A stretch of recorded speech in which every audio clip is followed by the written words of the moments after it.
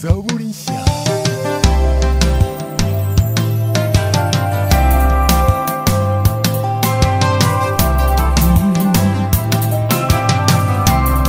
Haleluya,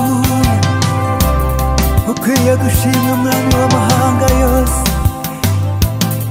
Haleluya,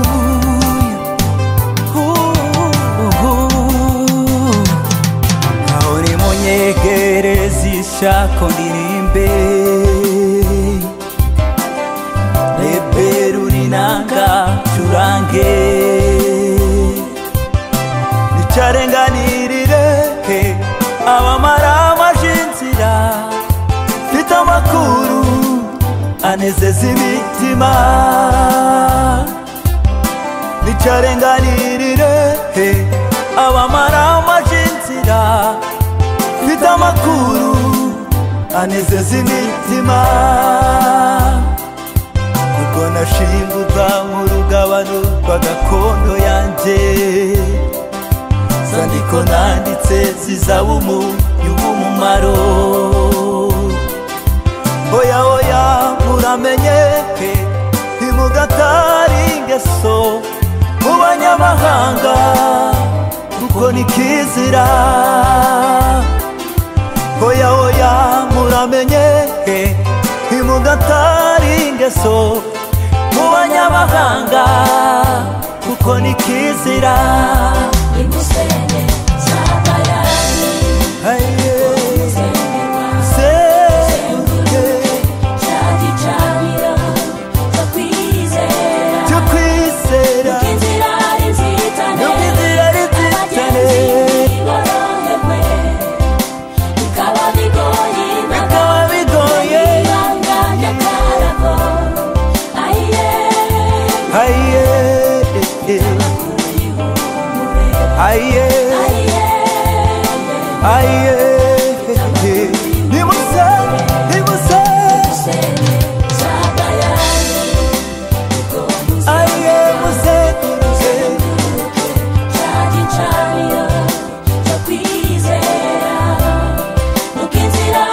aye bikaba bigoye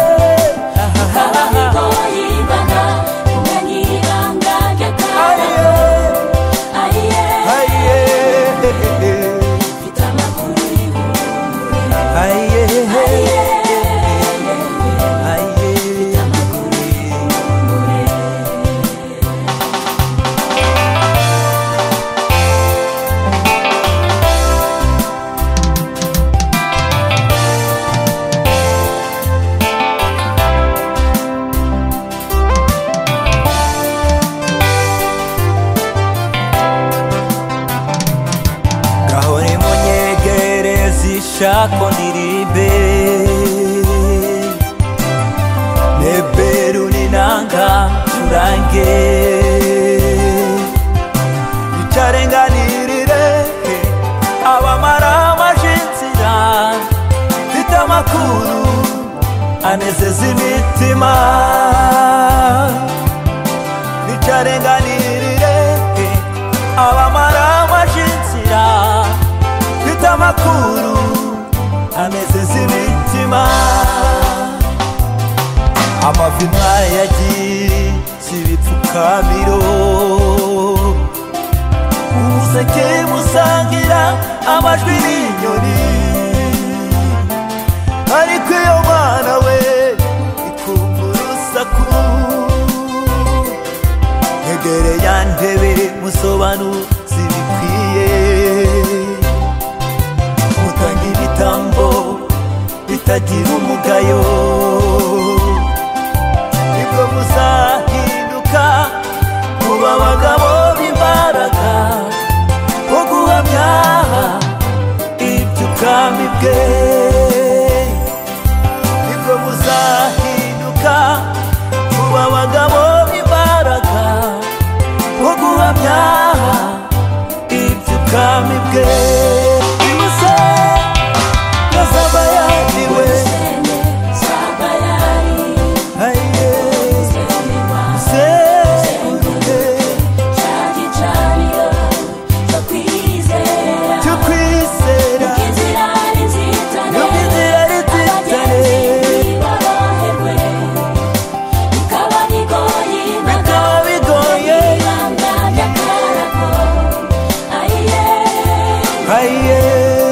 aye aye nimusa yasabayaniwe aye muze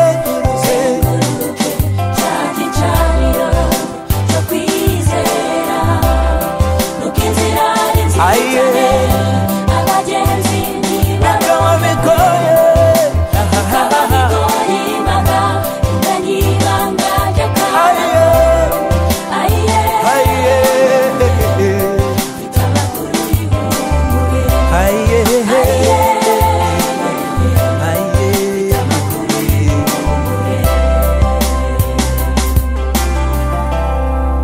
Haleluya, haleluya. Yesu wacu nahabwa icyubahiro. Nongeye kubasuhuza mu izina ry'umwami wacu Yesu Kristo. Muzamurire Imana yacu icyubahiro. Mureke tuzamurire Imana yacu icyubahiro, kuko icyubahiro ni icyayo mu ijuru no mu isi ndetse no mu kuzimu. Icyubahiro ni icy'Imana yacu yo mu ijuru. Ubushize rero nkuko mubizi ku bantu bumvishije ubuhamya bwanjye natanze ubuhamya bw'ubuzima bwanjye, uburyo nabayeho, uburyo nabaye mu myaka yanjye mikeya y'ubwana ndi umukristo nsenga kandi n'umuririmbyi, ngeze mu myaka 14 n'igice kugeza ku myaka 18, uburyo naje kwibera mu buzima bw'ibyaha bigiye bitandukanye, ariko ndashimira umwami Yesu Kristo yaje kunkura muri ubwo bubata bw'ibyaha. Muri aka kanya keza rero mfashe umwanya wo kubagezaho igice cya kabiri, uburyo umuntu arwana intambara z'umwuka. Intambara turwana nazo ntago ari intambara z'imbunda cyangwa imipanga cyangwa imihoro cyangwa inyundo cyangwa ingumu n'ibipfunsi cyangwa inshyi. Hoya, intambara abana b'Imana barwana ni intambara zo mu mwuka. Utazizi rero ntago uzazisobanukirwa, ariko icyo ngusabira cyo ndagusaba kugira ngo nawe uzasobanukirwe izo ntambara zo mu mwuka. Reka rero subize ibibazo by'abantu bambajije ku buhamya bwa mbere. Hari ibibazo bigeze muri 3 ndi busubize abantu bansubije. Ikibazo cya mbere, wa mbere yarambajije ngo ese ko ntigeze niga ngo ndangize amashuri, nkora akazi bwoko ki, nkora gute, mbayeho mu buhe buzima? Ndagira ngo mbasubize mbabwira ko kuba ntarize ngo ndangize college nyiri muri Afrika, nabwiye ko nize, nageze mu mwaka wa 11. Nari mfite rero birete y'amashuri nize, ndayazane mbizane n'ahangaha, nubwo ntashoboye gukomeza ngo ndangize college, ariko ndashimira Imana yo mu ijuru yambashijeho. Naje kubona rero umuzungu w'umugira neza anjyana ku ishuri, anyishyurira amafaranga. Hari ishuri nagiyemo rya CNA, utanga amafaranga yageze nko mu 1,500 cyangwa 2,000 by'amadolari. Angurira ibitabo, arananyandikisha, njya muri iryo shuri ndaryiga, mbona license ya CNA. Naje kujya mu kazi, akazi nubwo ntakakomeje, ariko ako kazi kashoboye kuntunga. Rero ako kazi ntago naje kugakomeza, naje kujya muri indi shuri ndaryiga, nza kubona license. Ako kazi niko nkoramo na n'uyu munsi niko ndimo, na akazi ka fire and water registration. No kuvuga ngo rero ako kazi ndashimira umwami Yesu yambashije kunshoboza, njya muri iryo shuri ndaryiga, ndapasinga, mbona license y'ako kazi. Na akazi katoroshye, na akazi gakomeye ku bakobwa cyangwa ku bamama, na akazi batapfa gushobora, ariko kubera imbaraga z'Imana ako kazi ndagashobora. Ndashimira Imana yo mu ijuru rero yampaye imbaraga ikanashoboza kuri ako kazi. Ikibazo cya kabiri rero, abandi barambajije ngo se ngo ko navuze abana 2 gusa, ngo abandi bo bari he ko mfite 4? Mu by'ukuri kuvuga abana 2 nuko ariho nakomerekeye cyane, nuko arimo nabaye mu buzima bukomeye cyane. Niyo mpamvu rero nashoboye kuvuga kuri abo bana cyane, aribo nibanzeho cyane, kubera ko ariho nagiriye ubuzima bukomeye cyane. N'umwana w'umuntu atakwishoboza, usibye Imana yo mu ijuru yo ikomeza kutugirira neza. Ariko mu by'ukuri impamvu niyo ngiyo yatumye mvuga abo 2 gusa, mbibandaho kubera ariho nakomerekeye. Ni ukuvuga kuri abo bana rero, ibiryo byanjye bya mu gitondo breakfast bari abapolisi, ibiryo byanjye bya saa sita ariyo lunch bari abapolisi, ibiryo byanjye bya dina aribyo biryo bya nimugoroba abantu baje kuryama bari abapolisi. Nibwo buzima rero nibereyemo kuva mu myaka 18 kugeza mu myaka 24 ni muri ubwo buzima bw'abapolisi. Ndashimira umwami Yesu rero muri uyu mwaka yabihagaritse bikaba bitagisho ibyo bitero by'abapolisi cyangwa ibyo bikomerezwa by'isi abo bapolisi mu mareta agiye atandukanye mu maofisi agiye atandukanye. Muri uyu mwaka wa 2018 umwami Yesu yarabihagaritse rero ndamushimira. Rero ikibazo kigira gatatu abandi barambazize ngo ese ubwicanyi navuze n'ubwicanyi bwoko ki? Nagira ngo mbabwire ngo hari ubwicanyi bugiye butandukanye. Hari ubwicanyi byo gusama inda bitemewe n'amategeko, ugasama inda bitategekanyijwe, ubwo n'ubwicanyi bwa mbere. Hari ubwicanyi bwa kabiri, kurya gufata ibinini urimo gusambana kugira ngo udasama inda, ubwo n'ubwicanyi bwa kabiri.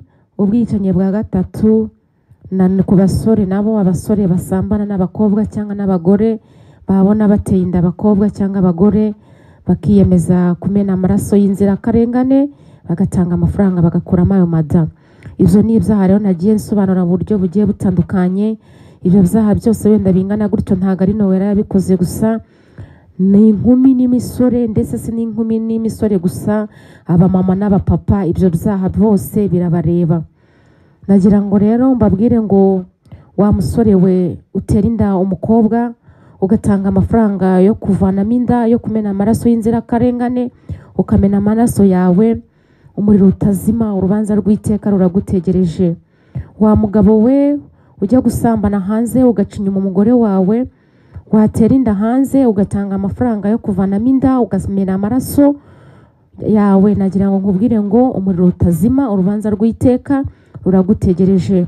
Wa mukobwa we na wa mugore we wemera gufungura amaguru yawe ugasambana bagutera inda, ukemera gufungura amaguru umena amaraso, nagira ngo nkubwire ngo nawe urubanza rw'iteka ruragutegereje. Igihe umwuka wawe uzabushizemo,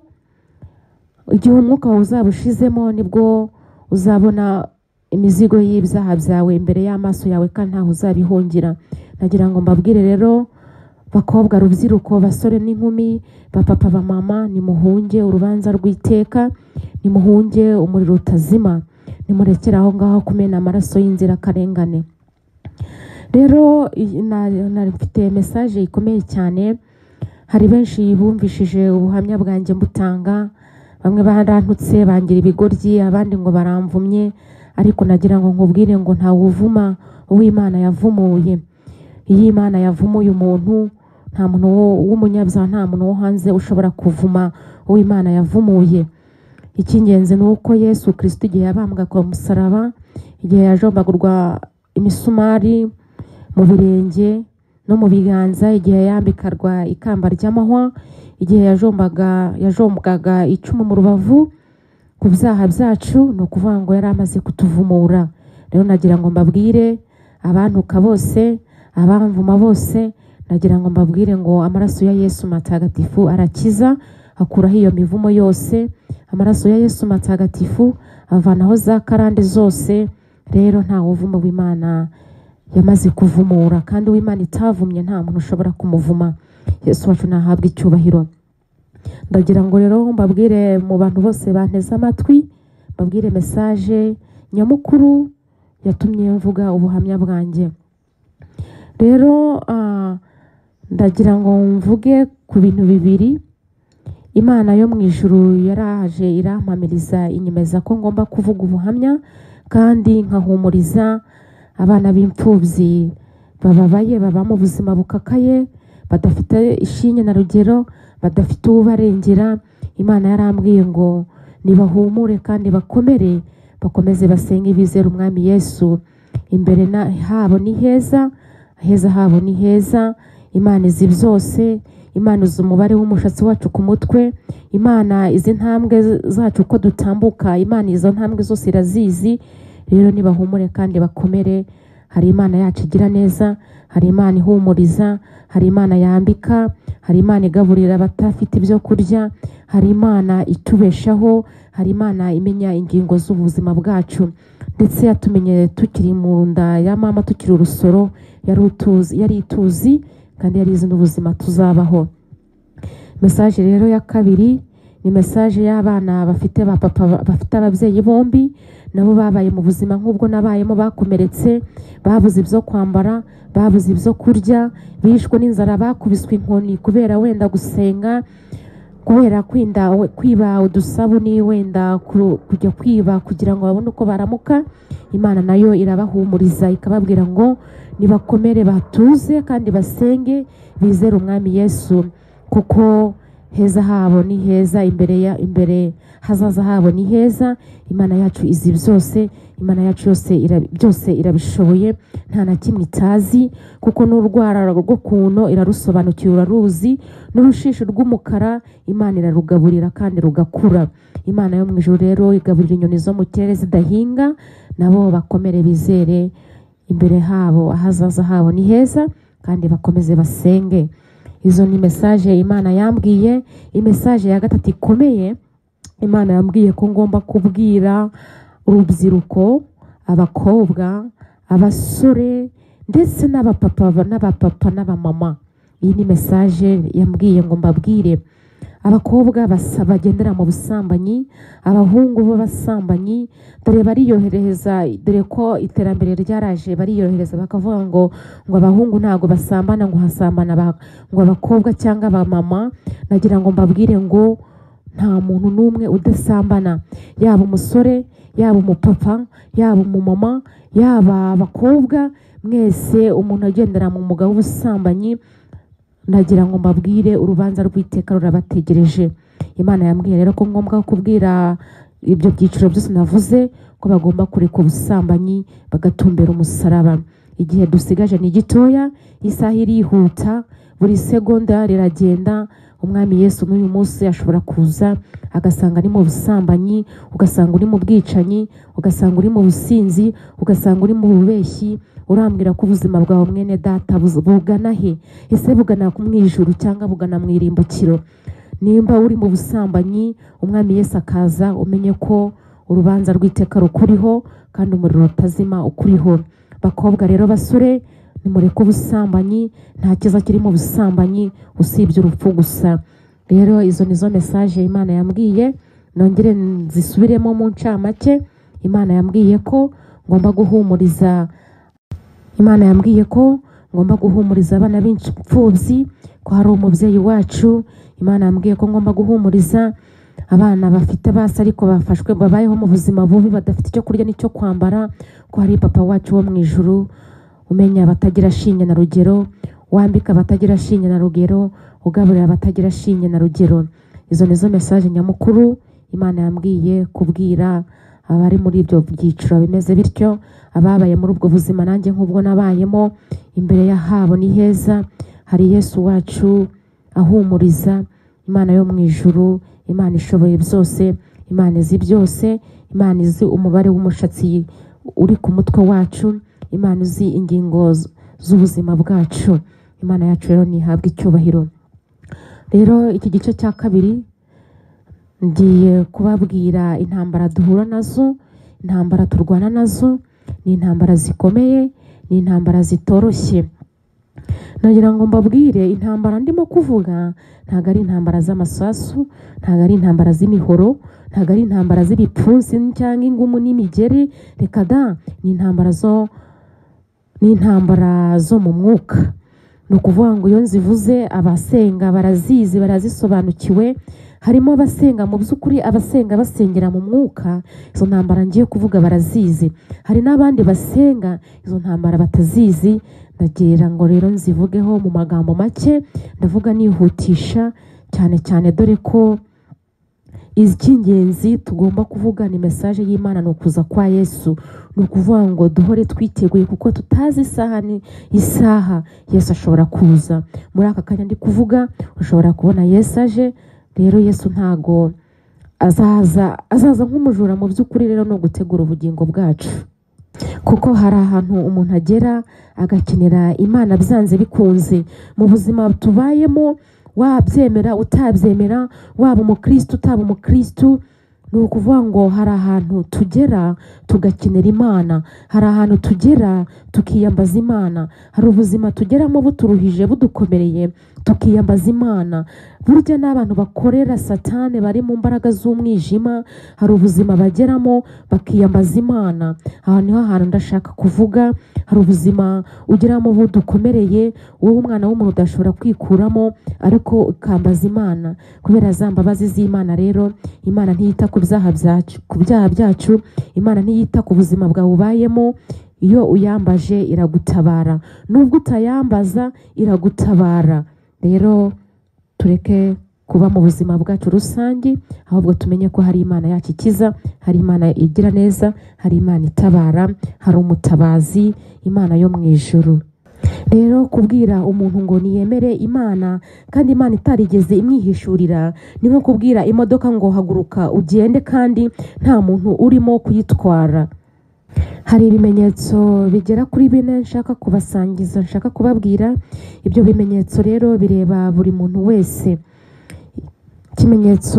Ikimenyetso cya mbere umuntu ahura nacyo nuko umuntu ari kumwe n'Imana ahura n'urugamba akarurwana kandi akarutsinda amahoro. Icyo nicyo kimenyetso cya mbere. Kandi ikimenyetso cyerekana ko umuntu ari kumwe n'Imana ashobora gutsinda urugamba cyangwa intambara zananiye abandi, cyangwa urugamba rwananiye abandi we akarutsinda. Icyo nicyo kimenyetso cyerekana ko umuntu aba ari kumwe n'Imana. Ikindi kimenyetso nuko umuntu ashobora gukiranukira aho abandi baguye. Icyo nicyo kindi kimenyetso. Abantu bose bavuga ko bazajya mu ijuru, abandi bakavuga ati turi abana b'Imana, abandi bakavuga ati turakijijwe, abandi bakavuga ati dufite itorero, dufite idini aho twebweho dusengera, abandi bakavuga ati twebwe dufite umurimo dukorera Imana. Kandi koko wareba ugasanga mu by'ukuri koko bakorera Imana kandi bafite naho babarizwa mu idini. Imana yo Zaburi nshya. Uyu ushyize Imana imbere, ahaterera irahitsa cyangwa ahaterera ikahoroshya. Icyo nicyo cyiza cyo kugendana n'Imana. Nagira ngo mbabwire ngo abagabo bakwiye kugendana n'Imana, abagabo bakwiye kugendana n'ukuboko kw'Imana, kugira ngo ukuboko kw'Imana kwiza kubashoboze kuyobora umuryango wabo. Rero mbere yuko mvuga intambara duhura nazo, intambara narwanye nazo, reka tubanze turebe ijambo ry'Imana riri mu gitabo cy'Abakorinto ba mbere igice cya 2. Ndasoma mpereye ku murongo wa 6 ndageza ku murongo wa 16. Reka nsome mu izina ry'Umwami wacu Yesu Kristo. Icyakora ubwenge tuvuga mu batunganijwe rwose, ariko ubwo bwenge si ubw'iki gihe cyangwa ubw'abatware b'iki gihe bashyiraho, ahubwo tuvuga ubwenge bw'ubwiru bw'Imana, ari bwo bwenge bwahishwe. Imana yaringanije ibihe byose bitarabaho ngo buduheshe icyubahiro. Mu butware b'iki gihe ntawubumenye, kuko iyo babumenya ntibaba barabambye umwami w'icyubahiro. Ariko nk'uko byanditswe ngo ibyo ijisho ritigeze kureba, n'ibyo ugutwi kutigeze kumva, ibitigeze kwinjira mu mutima w'umuntu, ibyo byose Imana yabyiteguriye abayikunda. Ariko Imana yabiduhishurishije umwuka wayo, kuko umwuka arondora byose ndetse n'amayoberane y'Imana. Mbese ninde mu bantu wamenya iby'undi atekereza keretse umwuka wa wundi umurimo? N'iby'Imana niko biri, ntawabimenya keretse umwuka wayo. Ariko twebweho ntitwahawe ku mwuka w'iyi si, ahubwo twahawe uwo mwuka uva ku Mana, kugira ngo tumenye ibyo Imana yaduhereye ubuntu, ari byo tuvuga ariko ntitubivugishe amagambo akomoka mu bwenge bw'abantu, ahubwo tubivugisha akomoka mu mwuka, dusobanuza iby'umwuka kandi iby'umwuka bindi. Ariko umuntu wa kamere ntiyemera iby'umwuka w'Imana kuko ari ubupfu kuri we, akaba atabasha kubimenya kuko bisobanurwa mu buryo bw'umwuka. Ariko umuntu w'umwuka arondora byose, nyamara ubwe ntawamurondora. Mbese ninde wigeze kumenya icyo Uwiteka atekereza ngo amwigishe? Nyamara twebwe dufite gutekereza kwa Kristo. Iri ni ijambo ry'Imana. Mu by'ukuri rero murangije kumva ijambo ry'Imana. Ijambo ry'Imana rimaze kutubwira mu byerekeye umwuka. Nagira ngo mbabwire ngo mu Kristo umuntu udafite umwuka, mu Kristo umuntu udafite ubwenge bw'Imana ntacyo ari cyo imbere y'Imana. Ushaka ube warize, wiga amashuri yawe, urangize utsinde, wiga master, wige za kaminuza, ndetse ube n'ibikomerezwamo urusha abandi bose, ariko udafite ubwenge bw'Imana byose biba ari impfabusa. Mu by'ukuri hari abantu njya mbona barize, baraminuje, bafite amadiplome, bafite amamaster, bafite amadictora, ariko wamubwira ngo senga ntabe yashobora gusenga. Nagira ngo rero mbabwire ngo ubwenge bw'Imana burakenewe. Kuyoborwa n'umwuka w'Imana ni ingenzi ku muntu w'umukristo.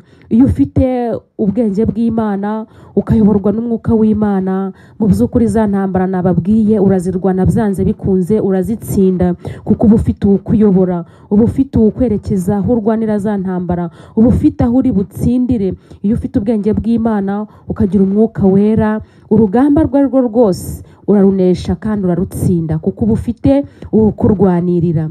Nagira ngo mbabwire rero hari abantu bibereye mu buzima bwabo batazi intambara umuntu ahura nazo, batazi kurwana intambara. Ushobora gutekereza ati wenda ibyo mvuga ndi umusazi, ibyo mvuga ntago mbizi, ariko nagira ngo nkubwire ngo twese, umuntu wese yambaye inyama n'umubiri, wambaye inyama akaba yambaye n'amaraso, arwana intambara, ntago ari wayirwana. Nagira ngo nkubwire ngo burya Imana yacu yicaye ku ntebe y'icyubahiro, yicaye mu ijuru, iraturwanirira intambara wowe umwana w'umuntu udashobora kubona. Ariko burya Imana iyo uryamye, iyo wicaye, iyo usinziriye, iyo uri kurya, uba uri mu ntambara zitoroshye. Ariko umwami wacu Yesu Kristo abayeho kuturwanirira intambara. Ushobora kuba wibereye mu businzi, umwami wacu Yesu Kristo akaba ari kuvunika akurwanirira intambara. Intambara mvuga rero si intambara z'amasasu, si intambara za kirimbuzi, si intambara z'ibipfunsi, ni intambara duhura nazo mu buzima. Umwami Yesu byanze bikunze, aho wicaye hose, aho uri hose, waba uri mu kazi, umenye yuko umwami Yesu akurwanirira intambara. Kandi izo ntambara turwana nazo ntago ari intambara zo mu mubiri, ni intambara zo mu mwuka. Ni ukuvuga ngo zimenywa na nyirabyo. Wowe rero niba utari warwana intambara yo mu mwuka, uvuge ko buryo ubuzima bwawe uri umurambo, aho ngaho uri umurambo. Abana b'Imana bari mu rugendo bahora barwana intambara ijoro n'amanywa, waba usinziriye, waba ugenda, uba uri mu rugamba rukomeye, uba uri mu rugamba rutoroshye.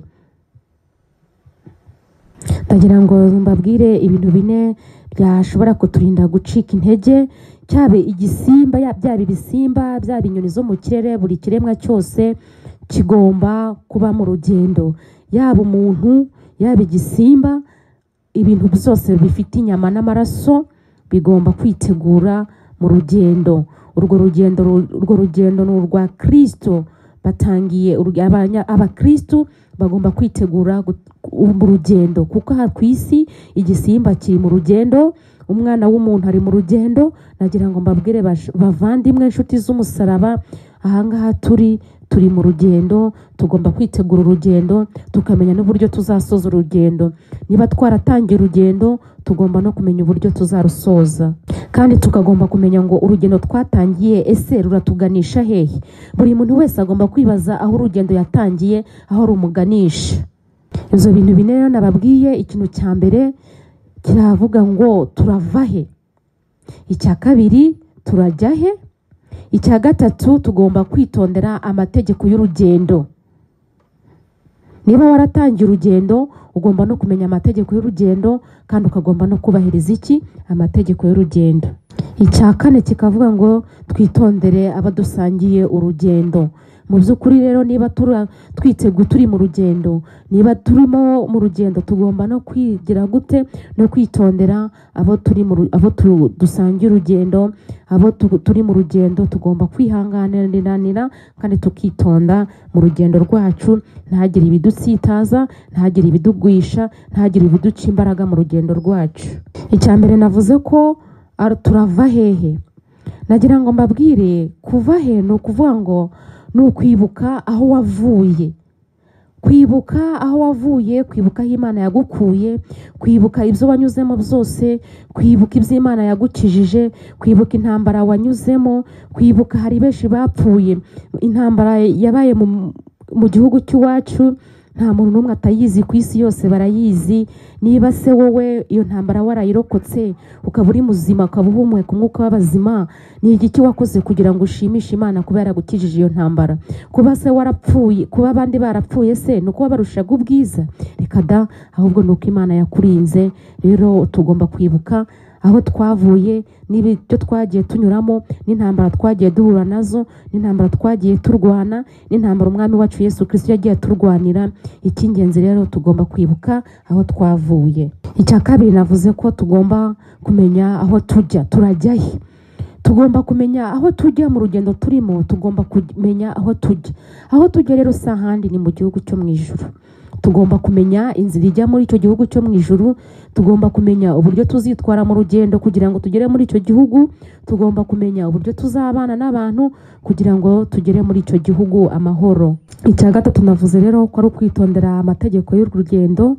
Nagira ngo mbabwire kwitondera amategeko y'urwo rugendo ni ukwitoza kugenda muri urwo rugendo neza kugira ngo tuzashike amahoro muri icyo gihugu cyo mu ijuru.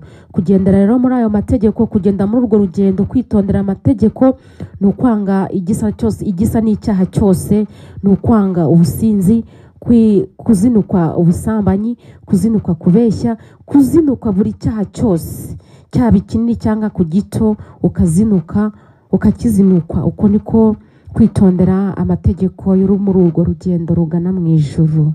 Mwene data utumbereye umusaraba wa Kristo, ndakwifuriza kwitondera amategeko yo muri urwo rugendo rugana mu ijuru.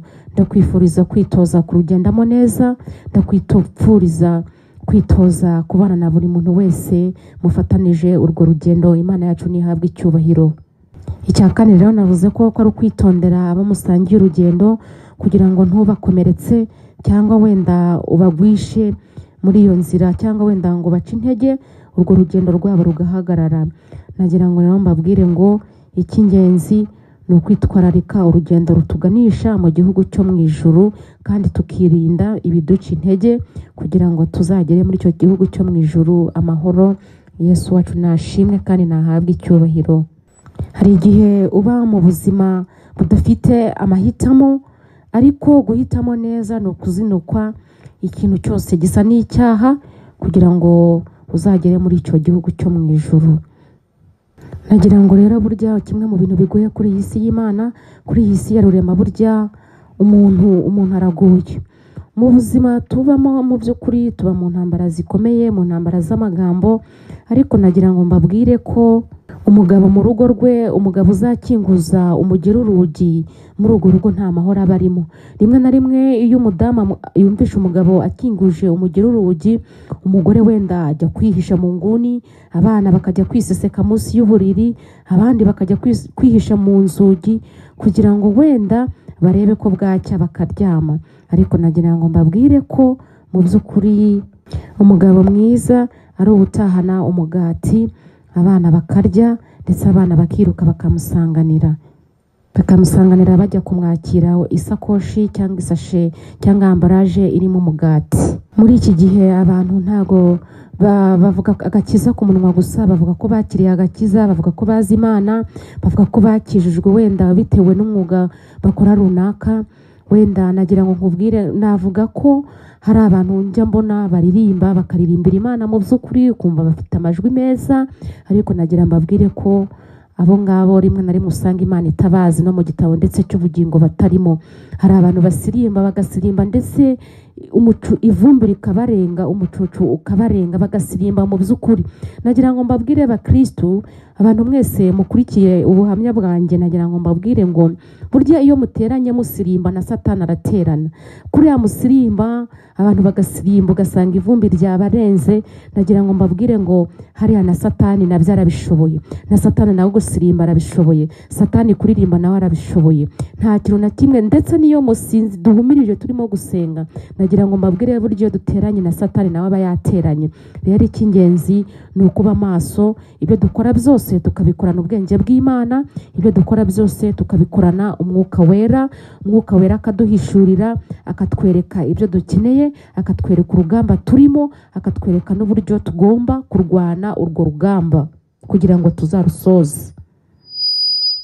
Abandi nabo mba numva aho birahira imiryango yabo, mba numva birahiriye ko birahira uburyo bakomeye, uburyo bamwe bari abasirikare, abandi uburyo bari bafite amazu akomeye, abandi uburyo bafite imiryango ikize, abandi uburyo amashuri yabo bize, abandi bakavuga amabizinesi, amakazi bakora. Ntabwo nari numva umuntu yirahira umwami Yesu. Ese kubera iki ntari numva mwirahira umwami Yesu?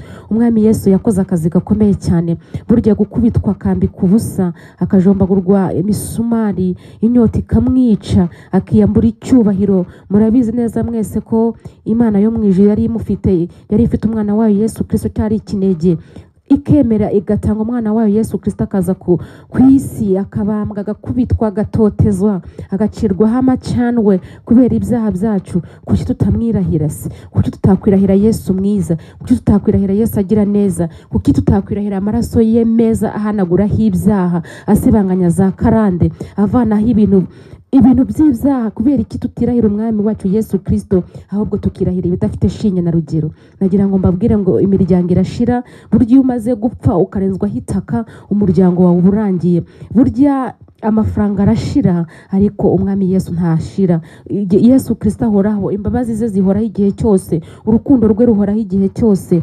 Mureke muve mu by'isi, mureke kwirahira ubuzi bwanyu mubamo, imiryango yanyu aho muturuka, ndetse ibikomere ko muzi kuririmba neza, ko mukomeye, ahubwo mwirahirira umwami Yesu.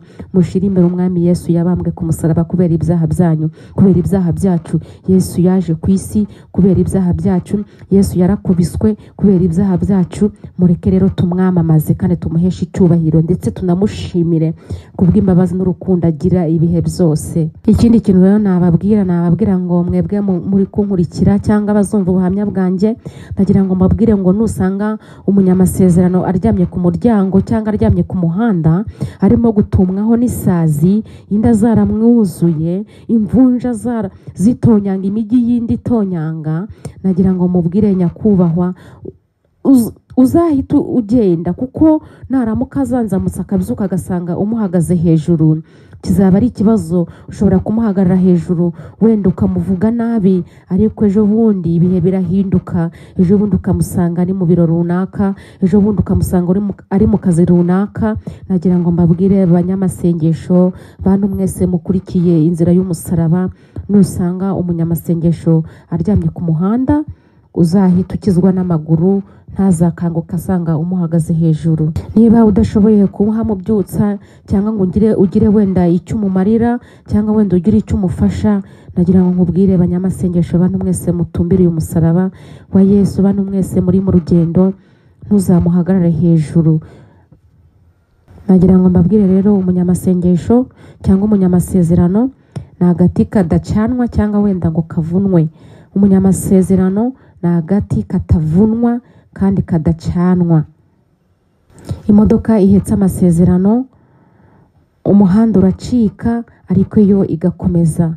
Nagira ngo mbabwire rero, umunyamasezerano ni ikintu gikomeye cyane. Iyi modoka ihetse amasezerano, umuhanda ushobora gucika ariko yo igakomeza. Nagira rero ngo mbabwire dukeburane kandi tujye twigishanya, mubyemere cyangwa ntimubyemere, mu ntuke cyangwa ntimuntuke.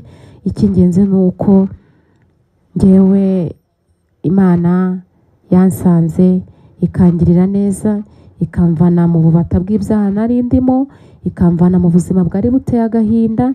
Niyo mpamvu rero mvuze rino jambo nkavuga ngo imodoka ihetse amasezerano, umuhanda ushobora gucika ariko yo igakomeza. Niyo mpamvu rero mvuze iryo jambo, buryo umunyamasezerano ni agati kadacanwa cyangwa ngo kavunike. Nagira ngo mbabwire abantu mwese munteze amatwi, Satani nakubwira ngo biracitse ujye umubwira ati mu ijuru hariyo ababidoda. Rero ngiye kwinjira mu ntambara zikomeye zimwe nababwiye, ndagerageza guca mu magambo magufi ni birebire ariko ndagerageza kuvuga mu magambo makeya. Ubwo nari njyamye mu nzozi nibwo nabonye imihanda miremire, yari imihanda miremire ariko nabonaga muri iyo mihanda miremire ari imihanda ibiri. Umuhanda umwe wari uriho umurongo mugufi, undi muhanda wari uriho umurongo muremure.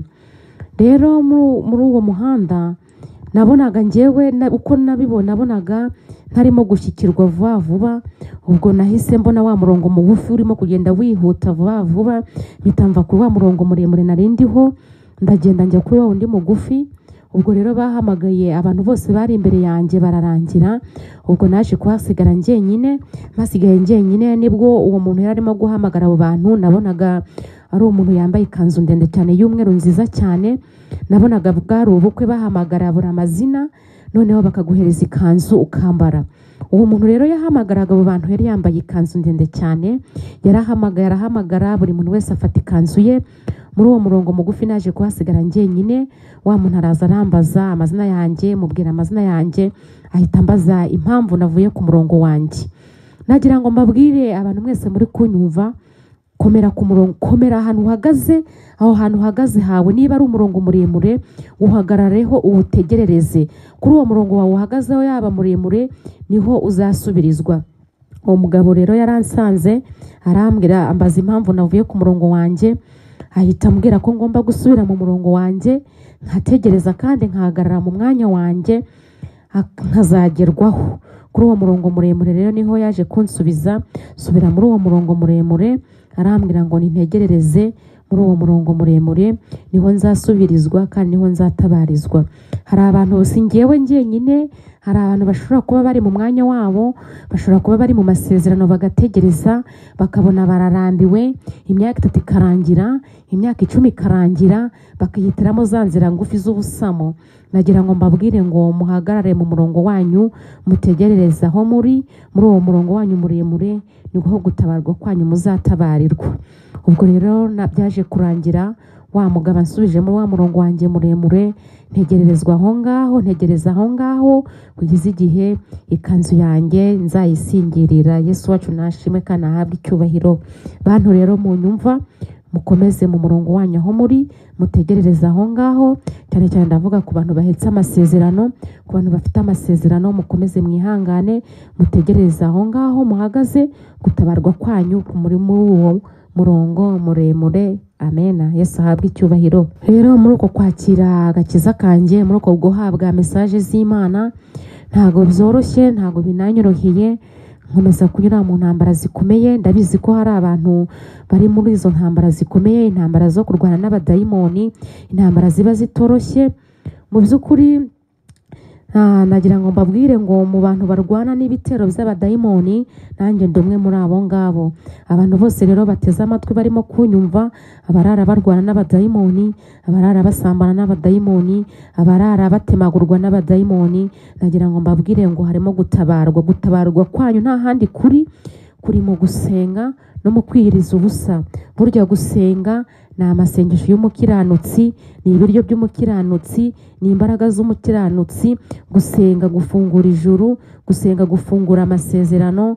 Nagira ngo mbabwire mukomere, umwami Yesu ibitubaho byose ntago abasinziriye, abareba. Iyo turwana rero n'intambara z'abadayimoni mu ijoro turyamye dusinziriye, umwami Yesu Imana yicaye ku ntebe yayo y'icyubahiro irareba, noneho igahita ibwira umumarayika Mikayire akohereza ibitero by'abamarayika, abatabazi bakaza gutabara, bakaza kurwana n'izo y'abadayimoni, iyo myuka mibi y'abadayimoni zo mu mwijoro, iyo myuka mibi mutabonesha amaso, ubuzibona n'uba sinzire n'uba ari mu mwuka. Imana yo mwijoro yari itubwira umumarayika Mikayire akahohereza abamarayika, nuko bakaza kurwana urugamba. Iyo urugamba rukomeye twebwe ntawe dushobora kurutsinda. Imana yo mwijoro rero ita ibwira umumarayika Mikayire akohereza ibitero by'abamarayika bo mwijoro, bakaza kurwana n'imyuka mibi y'abadayimoni. Nuko ni hahandi muzasanga twabyutse duhumeka umwuka w'abazima, kubera ko Yesu Kristo aba yatuneshereje.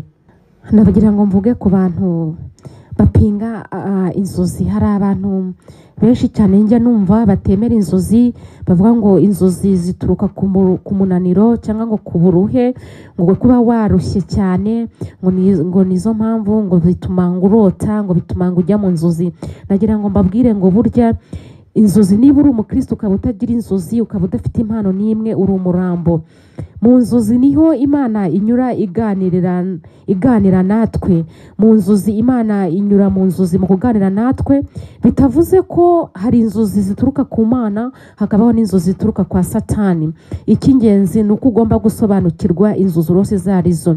Inzozi ziturutse ku Mana ziza zihumuriza umuntu, ziza ziri mu ihumure, ziza zifite ibyishimo, ziza zifite umunezero. Inzozi nazo ziturutse kwa Satani ziza ziguhahamura, ziza zigukura umutima, kuko kwa Satani nta kiza kibayo. Ariko inzozi ziturutse ku Mana ziba ziri mu ihumure, ziba zirimo amahoro, ziba zirimo kuguhumuriza. Hari abantu rero bamaze imyaka n'imyaka, ukaba ufite imyaka 20 cyangwa 10 cyangwa imyaka 15, ukaba utazi inzozi cyari cyo, ukaba utarota, ukaba uterekwa, yewe urumva ko uba ufite ikibazo, buri umurambo. Nagira ngo mbabwire rero, inzozi niho Imana inyura iganirira natwe.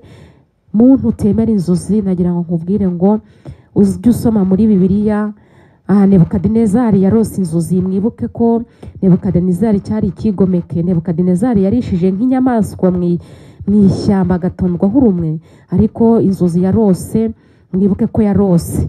Rero kuba uri umukristo ukarota inzozi ni ingenzi, kandi ukamenya n'uburyo witwara muri izo nzozi warose. Nagira ngo mbabwire ngo ubuzima tubamo tugomba guhora dusenga, kandi tugakomeza kwihana. Buriya kwihana ntago birangira, buri munota n'isegonda tugomba kwihana, kuko aho tuba hose, aho twavukiye, ibyo turya byose n'ibyo tubamo byose ni ibyaha bisa. Tugomba kuba mu buzima bwihana kandi buhesha Imana icyubahiro. Buri gihe cyose tukihana, buri munota n'isegonda tukihana, kubera ko ubuzima dutuyemo, aho tuba twibera mu byaha bisa. Icyo nicyo cy'ingenzi gikenewe ku buzima bwacu, kugira ngo dukomeze rwa rugendo rwacu nakomeje kubabwira. Iyo ufite urugendo, iyo urimo kujya, ugomba kwitegura urugendo, ukamenya iyo ujya, ukamenya n'iyo uri kuva. Icyo nicyo cy'ingenzi. Amasengesho ni ikintu cy'ingenzi cyane, n'urufunguzo rw'umuntu ari mu rugendo. Kwihana, kwanga igisa n'icyaha cyose, gusenga no kwiyiriza ubusa, ibyo nibyo biryo by'umukristo, nibyo biranga umukristo. Ndwana intambara zitoroshye, ndwana intambara z'amagambo, nkarwana intambara z'abadayimoni, ariko nzi neza ko iyo urugamba rutangiye ruba rugiye kurangira. Hari iherezo ry'ubuzima, hari iherezo rya byose. Buryo ntawe umuntu atsinda urugamba. Mbere yuko utsinda urugamba ubanza kurwana, ukarwana ukitegura ko urugamba muri rimwe ugomba gupfa cyangwa ukagomba gutsinda. Ariko mu utsinzi wacu turamufite, ni Yesu Kristo. Amaraso ya Yesu matagatifu niyo atwoza, niyo adutunganya. Nagira ngo mbabwire rero abanyamasengesho, abantu bose batumbereye inzira y'umusaraba, abantu biteguye urugendo rugana muri cya gihugu cyo mu ijuru, nagira ngo mbabwire ngo tukandagire Satani. Satani ntatumenyere, kuko Yesu niwe vitamine. Yesu niwe vitamine. Buryo iyo udafite vitamine, ubuzima bwawe buba bwarapfuye. Iyo udafite vitamine, ubuzima bwawe ntago buba bukomeye. Nagira ngo mbabwire rero dukomere kuri Yesu wacu, kuko Yesu wacu niwe vitamine. Vitamine yacu ni Yesu. Vitamine y'ubuzima bwacu ni Yesu. Rero nawe azaduha kuri vitamine ye, kandi kuyihabwa n'ubuntu. Iyo twamwizeye tukamwiha wese, tuba dufite vitamine y'ubuzima bwacu. Ubuzima bwacu buba bumeze neza iyo dufite Yesu vitamine. Iyo dufite vitamine ari we Yesu Kristo, ubuzima bwacu nta ndwara zihura nayo, ubuzima bwacu buba bukomeye, buba ari buzima. Vitamine yacu rero ni Yesu wacu, Yesu Kristo. Yesu ugira neza niwe vitamine yacu. Vitamine yacu y'ubuzima bwacu rero ni Yesu Kristo. Imana yitangira publicité cyangwa news bitewe n'icyo ishaka kubaka. Uzarebe burya iyi Imana ifite ikintu gushakaho itangira kukurera neza, ikatangira kugutoza. Yewe iyi Imana ifite ikigushakaho mu by'ukuri yitangira news publicité, iragenda ikagutegura neza, ikagutunganya, ikakugira neza. Muri uko kugutunganya rero Imana yo mu ijuru ntago ishobora gutsinda igitego itazi ko ifite abafana. Ugomba kuba uri umufana wa Yesu Kristo. Niba rero abakristo, niba turi abafana ba Yesu Kristo, tugomba no kugendera mu mategeko yayo, tukitoza no kugendera mu nzira nziza muri rwa rugendo rugana mu ijuru. Niba turi abafana ba Yesu Kristo rero tugomba gukurikiza amategeko ya Yesu Kristo. Niba turi abafana ba Yesu Kristo tugomba no kwitoza kogeza igitego Yesu abatsinze. Niba Yesu atsinze igitego tugomba natwe kugira gute? Kogeza igitego Yesu atsinze. Nagira ngo mbabwire rero mureke twitoze tube abafana ba Yesu Kristo.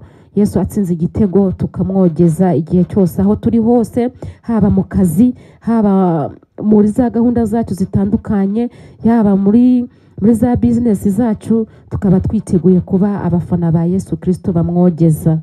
Tureke guterwa ubwoba n'ibitovu. Inyuma hari inyamaswa, witerwa ubwoba n'ibitontoma. Inyuma hari intare yo mu muryango wa Yuda, hari intare yo mu muryango ya Dawidi, hari intare yo mu muryango wa Dawudi. Icyo nababwira rero, tureke guterwa ubwoba n'ibitovu cyangwa inyamaswa, kuko hari intare yo mu muryango wa Dawidi. Itariki rero 15 z'ukwezi kwa mbere muri 2018 nibwo narwanye n'ibitero by'abadayimoni. Byari ibitero bya sindamusiga. Niba ugiye mu rugamba hari intwaro, hari ubutwaro bworoshye, hari ukujya kurwana wenda ukajyana ubuhiri, cyangwa ukajya kurwana ukajyana umupanga, cyangwa wajya kurwana wenda ukarwanisha igipfunsi n'imigeri. Ariko izo tariki yari amateka kuri njyewe. Bwari ubuzima butoroshye, bwari ubuzima butanyoroheye, bwari ubuzima bukakaye. Iyo ntambara narwanye nayo, iyo Yesu ataza kuhaseruka cyangwa ngo habe, mba narapfuye. Ariko ndashimira Imana yo mu ijuru rero yitanze yo ikimanukira ikaza kurwana intambara njyewe ntashoboye kunesha. Nibwo abadayimoni baje kungabaho ibitero. Aba badayimoni yari batayo yuzuye abadayimoni. Baraje bantemagura umubiri wose, banjombagura ibyuma, ariko Yesu yarandwaniriye aratsinda. Yatsinze ibitero by'abadayimoni yaratsinze rwose. Abadayimoni barantemagura, ariko Yesu we yaraje nuko urugamba ararutsinda. Ndamushimira cyane, ndamushimira. Amaze gutsinda rero ibyo bitero by'abantemagura umubiri wose n'abanjombagura ibyuma mu mbavu, nabonaga umubiri wanjye wose wuzuye inyama gusa, yari amaraso avirirana. Nibwo Yesu amaze gutsinda urwo rugamba, nibwo Yesu yahise agenda. Ibitero bya kabiri haje abakobwa bafite intwaro za kirimbuzi, zari intwaro zikomeye kuri iyi si y'Imana ntigeze kubona. Baraje rero barandashe, bandasa umubiri wose, ariko ntago byashobotse kuko dufite Yesu wacu utuganirira, kuko dufite Yesu wacu uturwanirira. Yesu ni inkinzo yacu, Yesu niwe muneshi wacu ku buzima bwacu. Abantu rero burya baravuga ngo iyo utaranirwa ugaramye ugira ngo ijuru riri hafi. Ni hahandi uzasanga ukabona umuntu yaryamye ari muzima, bwacya mu gitondo kumva ngo yapfuye, mutazi ikintu cyamwishe. Abadayimoni baba bamaze kumurya, baba bamaze kumwica. Rero nagira ngo mbabwire inshuti mwese mwumva ubuhamya bwanjye, abantu mwese munkurikiye, niba uri umuntu ujya kurya ukarya udasenze, nagira ngo nkubwire ngo uri umurambo. Niba uri umuntu ujya kuryama, ntuhamagara amaraso ya Yesu matagatifu, ntuhamagara uburinzi bwa Yesu kugira ngo bukurinde, nagira ngo nkubwire ko uri umurinzi, uri umurambo. Muri icyo gihe rero nari nasenze, si ukuvuga ko naryamye ntasenze, narasenze ndaryama, ariko ibitero binyigabaho, bari baje kundimbura. Ariko ndashimira Yesu rero yahabaye, Yesu yankijije. Nagira ngo mbabwire ngo nuterwa n'ibitero, n'undi wese arwana izo ntambara z'abadayimoni, n'undi wese ari muri urwo rugamba rutoroshye rw'abadayimoni, nagira ngo mubwire ajye ahamagara Yesu wacu. Yesu agira neza, Yesu iyo umuhamagaye arakumva, Yesu iyo umuhamagaye aritaba, Yesu iyo umutabaje aratabara. Yesu wacu ni umutabazi. Rero n'ubundi urugamba rwarakomeje, itariki 16 n'ubundi bukeye bwaho nibona rwanye n'agahanga k'ihene. Nagira ngo mbabwire ngo banyamasengesho, musenge mutisengesheje, hanze ni habi. Nimudasenga Satani we ntagareka gukora umurimo we. Nimudasenga Satani we afite ibitero hirya no hino impande zose, we ntagasinzira kandi ntagaruhuka. Nibwo rero narwanye n'agahanga k'ihene. Nabonye agahanga k'ihene kari munsi y'uburiri bwanjye, narwanye nako karaje karaniga munsi y'uburiri, hari n'amagi. Narwanaga n'agahanga k'ihene, nkarwana n'amagi. Niba hari imbaraga zihari, ni imbaraga z'umwijima, nagira ngo mbabwire ngo Satani afite imbaraga, ariko nubwo atontoma cyangwa nubwo arwana, ntago ashobora kunesha. Aratsindwa byanze bikunze, aratontoma ariko aratsindwa. Narwanye n'ako gahanga rero k'ihene, ndwana n'amagi. Rwari urugamba rutoroshye mu by'ukuri, nararwanye ndatsindwa, ariko ndashimira Yesu yavuye mu gihugu cyo mu ijuru akaza kundwanirira. Ako gahanga k'ihene kagatsindwa mu izina rya Yesu, n'ayo magi agatsindwa. Amaraso ya Yesu matagatifu ndayashimira, kuko niyo yankijije, niyo yandinze. Kuko ni kenshi ndwana n'abadayimoni bashaka kunyica, ni kenshi ndwana n'ibitero by'abadayimoni, ni kenshi Satani aza akarwana nanjye ashaka kunyica, ariko icyo nzi ko yatsinzwe. Araboshywe, ararwana ariko araboshywe, hari umurengezi wacu. Nagira ngo mbabwire ngo bantu murwana n'abadayimoni, bantu mugabwaho n'ibitero, burya Satani ntagapfa kuza gusa kugira ngo akurwanye. Hari ikintu aba yarakubonyemo, hari imbuto nziza aba yarabonyemo abashaka kurwanya. Niba urwana n'ibitero rero bya Satani, haguruka nawe urwane, haguruka nawe ufashe Yesu murwane intambara. Satani ntagutware impano zawe, Satani ntagutware imbaraga zawe. Hari ikintu Satani aba yakubonyemo, hari icyo aba yarabonye uzaba cyo abashaka kurwanya.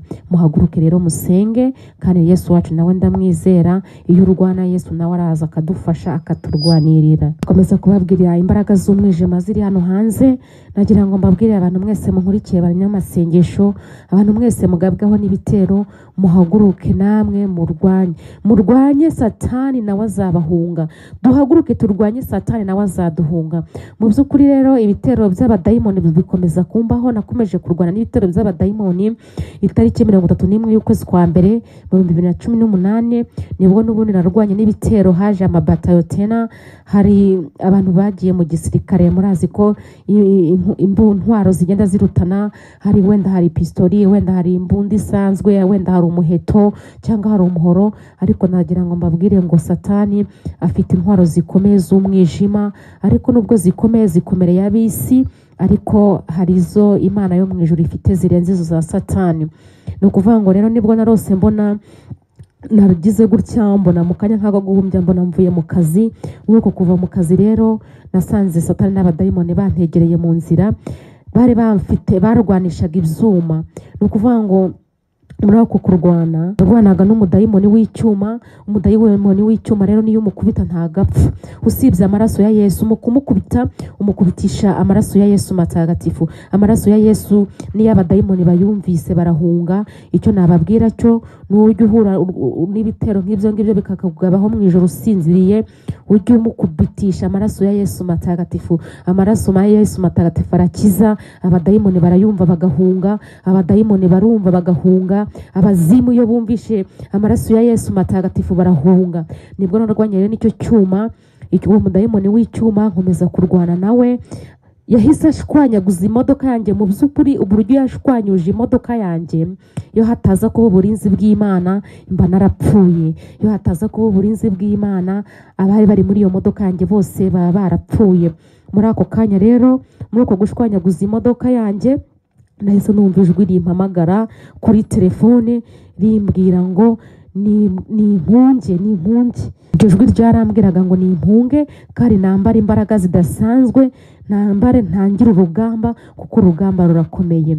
Muri uko ijwi ryampamagaye inshuro ya kabiri rirambwira ngo ni impunge kandi nambare imbaraga nambare intwaro kuko urugamba rurakomeye. Ijwi ryongera kumbwira inshuro ya gatatu ngo ni nambare imbaraga nambare intwaro mfata urugamba ndwane kuko urugamba rurakomeye.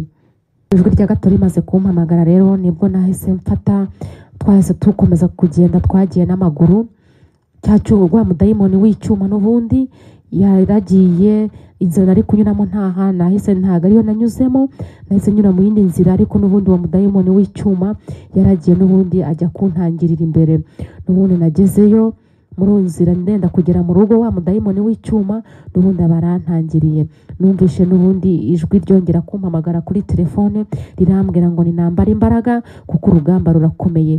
Nagira ngo mbabwire banyamasengesho rero abantu mwese muri kunyumva nimukomeze urugamba mukomeze murwane kuko iyi si turimo ntago yoroshye duhura n'ibibazo duhura n'ibigeragezo intambara turwana nazo z'abadayimoni si izindi ni intambara zo mu busambanyi intambara zo mu businzi intambara z'amagambo intambara zo guhabwa kato. Nagira ngo mbabwire rero umuntu wese afite intambara y'amagambo umuntu wese afite intambara y'umudayimoni umuteza gusambana niyambare imbaraga arwane intambara. Satani ntago ashobora kunesha Satani araneshwa ntaganesha kuko Satani nta butwari adufiteho nta n'ubutegetsi adufiteho nta n'ijambo na rimwe Satani adufiteho usibye Yesu we yatubambeye ku musaraba. Nshuti rero mukomeje gukurikira ubuhamya bwanjye nagira ngo duheshe Imana yacu icyubahiro kuko n'ubundi iragikwiriye.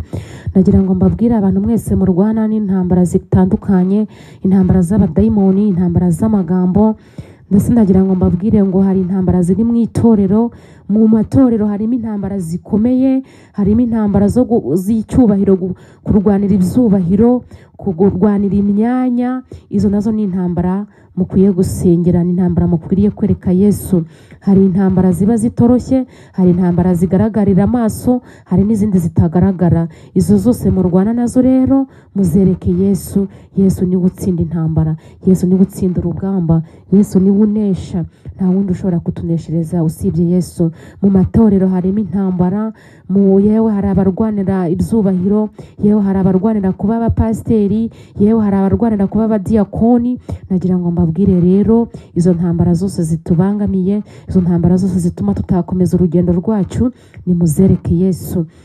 Rero nkaba ndangije nsoza ubuhamya bwanjye ariko nagira ngo mbabwire ngo mu gusoza ubuhamya bwanjye murabizi neza nubwo twihana ntago twihana uko bikwiriye mu by'ukuri hari ibintu byatuma tutagera muri cya gihugu cyo mu ijuru ntago twihana uko bikwiriye turi abasambanyi turi abasinzi yewe nubwo utaba uri umusinzi cyangwa ukaba utari umusambanyi ufite ideni ntago ryatuma ugera muri icyo gihugu cyo mu ijuru yewe nubwo waba udafite ideni nta kwihangana dufite kuba udafite kwihangana kuba utagira imbabazi ibi byose ntago byakugeza mu gihugu cyo mu ijuru mu by'ukuri ntago twicisha bugufi. Muri iki gihe abapasiteri baharanira ibyubahiro ndetse n'abaririmbyi baharanira icyubahiro abakristo nabo nuko. Ndagira ngo mbabwire mu by'ukuri ni byinshi byatuma tutinjira muri icyo gihugu cyo mu ijuru. Hari ukwica hari ukwifuza hari nta ngeso nziza tugira mu by'ukuri nta n'uburwaneza. Ibyo byose rero byatuma tutinjira mu gihugu cyo mu ijuru. Ushobora kuba uri umupasiteri ukaba utazi kwihana neza ukaba nta munezero ugira ukaba nta burwaneza ukaba nta ngeso nziza ugira ubwo nkubwiza ukuri ko udashobora kwinjira muri icyo gihugu cyo mu ijuru. N'ijambo ry'Imana rirabivuga ngo kuvuga ngo uhora wese avuga ngo mwami si wazinjira mu bwami bw'ijuru. Ushobora kuba uri umuhanuzi ukaba ushobora kuba usenga ukirukana abadayimoni bagahunga ariko ku munota wanyu mugasanga ubuze ijuru. Mu by'ukuri rero kuri uvuga ngo mwami sibyo bizatuma winjira mu bwami bw'ijuru. Icy'ingenzi ni ukwihana ku kinini no ku gitoya tugahora twiyeza igihe cyose tugasaba Imana imbabazi tukirinda tukicisha bugufi mu by'ukuri tukagira urukundo. Muri iki gihe urabona ko nta rukundo rugihari urukundo rwarakonje mu by'ukuri udafite urukundo biba ari impfabusa mu maso y'Imana. Mureke twizere Imana kandi tubabezerwa, Imana itwizere kugira ngo tuzabashe kwinjira mu bwami bw'ijuru. No kubahiriza gahunda z'Imana ni ikintu cy'ingenzi. Kubahiriza iby'Imana, gahunda z'Imana, kuba umwizerwa, kwicisha bugufi, kubabarira abandi, kugira imbabazi, ibyo bintu byose ni ibintu byiza byerekana umuntu ari mu rugendo. Mu by'ukuri niba twiteguye urugendo, tureke rero tugire ingeso nziza, tubabarire, twubahiriza amategeko y'Imana, mbese tube abizerwa imbere y'Imana. Mu by'ukuri Imana nayo izatubona ko turimo kwitegura mu rugendo rugana mu ijuru. Nagira ngo rero kandi mbabwire ngo burya amazina dufite muri iyi si afite dosiye, kandi dosiye ntizabura. Mu by'ukuri nawe reka tusabe Imana iduhindurire amazina. Amazina dufite hano mu isi afite dosiye. Afite dosiye y'ubusambanyi, afite dosiye yo kubeshya, dosiye y'ubusinzi, dosiye y'ubwicanyi. Reka rero mureke dusabe Imana iduhindurire amazina, iduha amazina meza, amazina adafite inenge n'imwe, amazina adafite dosiye. Dusabe rero Imana izaduhe amazina yacu meza, atagira inenge, adafite dosiye. Imana izaduha ibuye ryanditseho izina ritazwi n'umuntu n'umwe.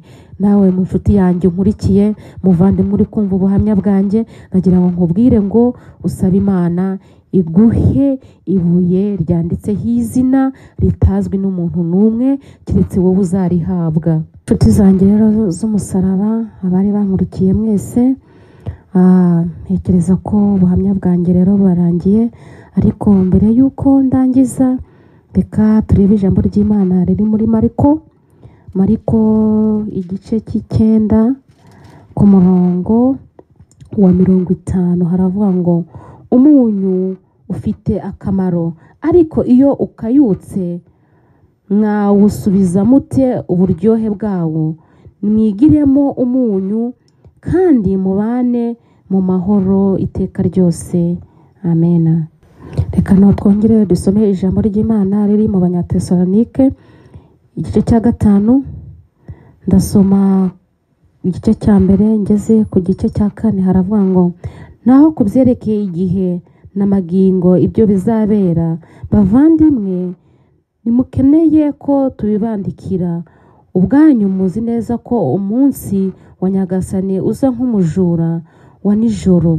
Igihe rero bazaba bavuga ngo mbega amahoro n'umutekano, nibwo icyorezo kizabatungura nk'uko ibise bitungura umugore utwite, kandi nta mahungiro. Ariko mwebwe bavandimwe, ntimukiri umwijima ku buryo uwo munsi wabatungura nk'umujura. Iri ni ijambo ry'Imana.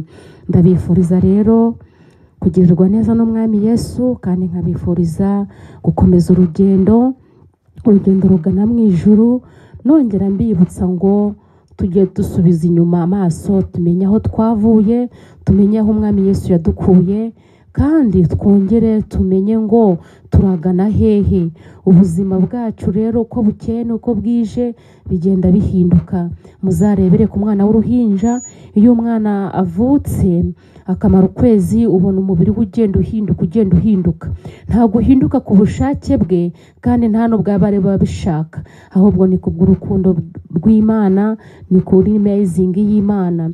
Rero nagira ngo mbabwire ngo umubiri ujya ukumbura aho waturutse. Burya uzarebe niba ufite imyaka 15 cyangwa 20, nugera mu myaka 25 cyangwa 24, uzabona uko wari umeze ufite imyaka 15 atari ko umeze ufite imyaka 20.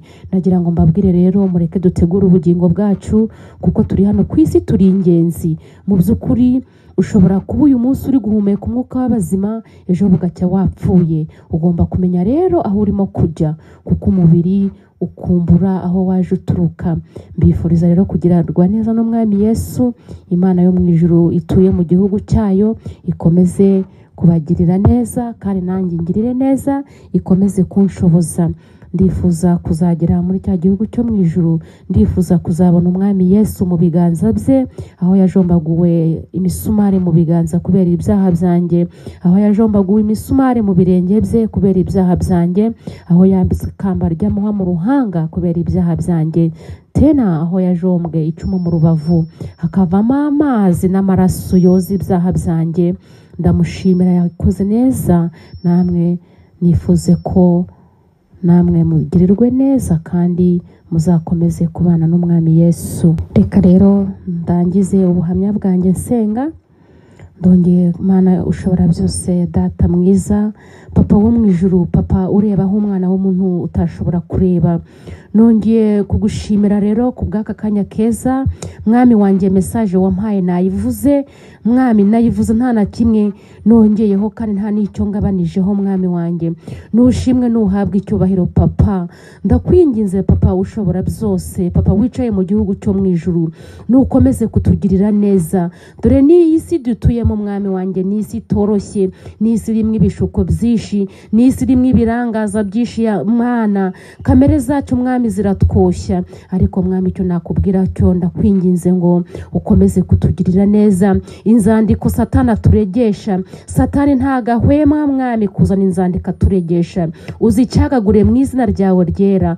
Data mutanga bugingo, uhora utwogesha amaraso yawe matagatifu, amaraso yawe atwozeho inenge z'ibyaha, amaraso yawe aduhanagureho, amaraso yawe atwoze imitima yacu ibikomantaye mwami wanjye. Ijambo ryawe mwami kuryumva ni ibintu biba bitoroshye, twirukira mu by'isi mwami, ariko ibyawe bikaturusha.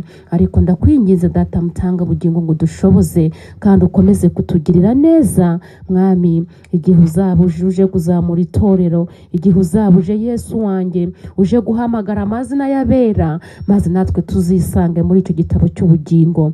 Mwami wanjye rero ndakwinginze ngo usibanganye amazina yanjye mu gitabo cy'irimbukiro, wandika amazina yanjye mu gitabo cy'ubugingo.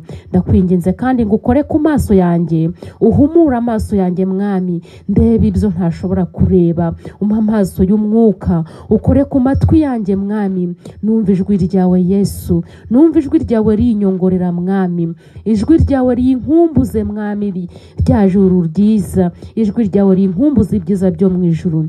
Ndagushimira rero ku bw'aka kanya keza wabashije kumbashisha. Mwami wanjye umenya batagira shinge na rugero, mwami wanjye ugaburira imfubyi, wambika imfubyi, abapfakazi mwami wanjye ubahumurize, ubabwire kuri papa w'imfubyi, ukaba na papa w'abapfakazi, ukaba n'abagabo b'abapfakazi batagira shinge na rugero. Urakoze rero mwami Yesu ko unshoboje kandi umbashishije. Ku bw'ubuhamya mwami njye ntawe nari kwibashisha, ariko ku bw'imbabazi n'urukundo rwawe n'imbaraga zawe Yesu Kristo wabashije kunshoboza no kuneshereza. Uri umuneshi wanjye, urandwanirira intambara, urantsindira urugamba. Intambara ndwana nazo ntago ziba zoroshye mwami wanjye. Intambara rimwe na rimwe turwana n'iz'abana b'abantu, n'iza Satani, dore ko Satani atishima ko tuvuga izina ryawe. Ariko icyo tuzi neza ko mwami ibdushakira ni ibyiza gusa ntago ari ibibi. Ndagusenga nizeye kuko uri umwami mwiza ushobora byose. Ni mu izina ryawe Yesu Kristo umwami n'umukiza. Amen. Zaburi nshya.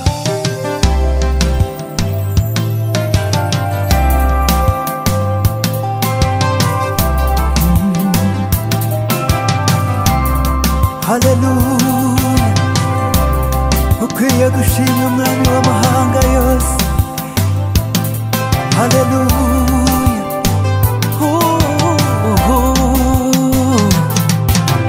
munyegereza ishako ndirimbe, rebera urinanga turange, nicarenganirire abamara amajinzira, mfite amakuru anezeza imitima.